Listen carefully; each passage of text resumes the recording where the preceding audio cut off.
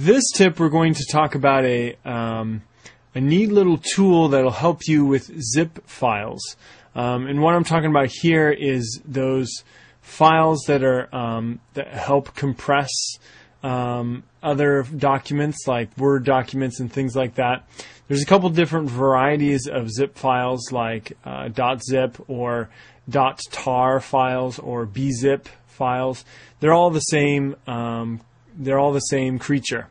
They're all zip files. And this little program called Unzip is totally free, and you can install it into Windows, and it'll run as a right-click menu item.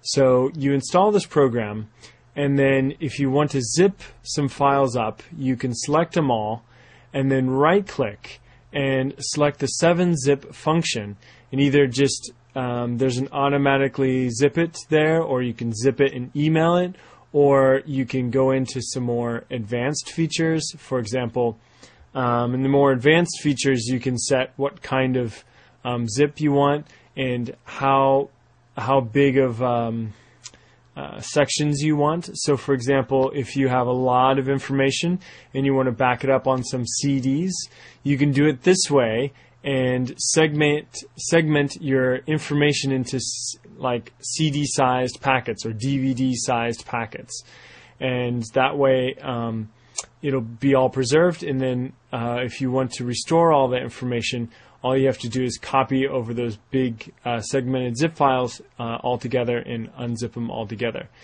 The same is true for unzipping. It's very easy. All you have to do is right-click, select 7-zip, and there's a few unzip functions there.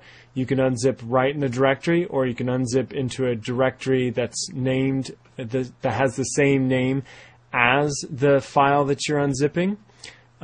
So very handy, and there's some more advanced features in there if you need them. It's a very handy, very useful tool. I highly recommend it, and you can download that tool at this address. For more tips just like this one that show you exactly how to get the most out of your computer, come visit us at 100 Things to Do When You're Bored. That's 100 Things to Do When YOUR bored.com.